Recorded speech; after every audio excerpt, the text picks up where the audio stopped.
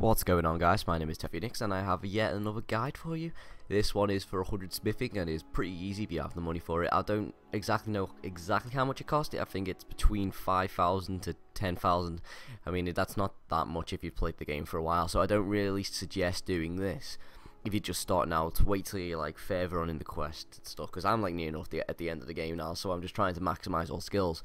And yeah, you just don't want to do this basically if you're at the very beginning of the game, because you're going to have all the best stuff thinking you're pro and then go in to fight some like big monsters and you're just going to get one hit. So yeah, I don't suggest it because it'll ruin your fun. But yeah, so what you want to do is come to a Whiterun, and then straight as you come through the fast travel or through the gate, you come to here, which is the blacksmith, and you want to talk to this young fellow and ask her what has she got for sale, and then she'll trade you. What you want to be you want to go to miscellaneous. You want to get iron ingots. Ooh, 35, that's a good amount. Iron ore. No, not leather. And then leather strips. And then you want to go in here. I think I'm actually overcumbered. I've got that many iron ingots. Yep. But then you want to come into here, which is actually the blacksmith shop. And you want to do the exact same. You want to buy it off the man. And then, yeah, just wait for the loading screen. Oh my god, I can't actually run. This is incredible. Okay, so you want to do the exact same. Go, what have you got for sale?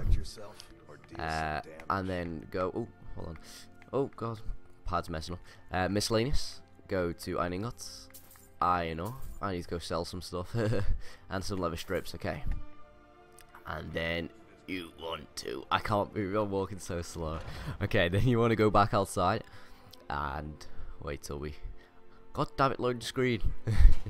Right, anyway, yeah, you want to go over here. If you've got the iron ore, then you want to come over to here, which is the furnace looking thingy, and you want to smith all of your iron into iron bars. So that's all your iron ore into your iron bars. If you've just got iron ingots, then you don't need to do this. But yeah, then you come to the forge, and then what you want to do, you need to listen here. You need to only make the daggers, just iron daggers. And if you want to get your alchemy up, like I'll be posting up a guide on to how to get 100 alchemy.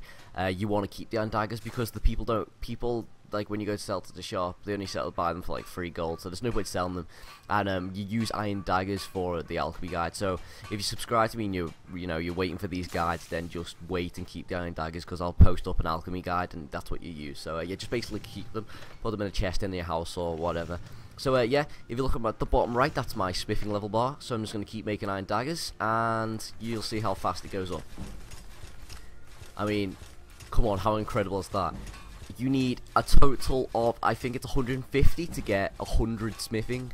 So that won't take that long. It's just you basically have to keep getting the iron ingots and leather strips, and you will get this in no time at all. But yeah, look at this.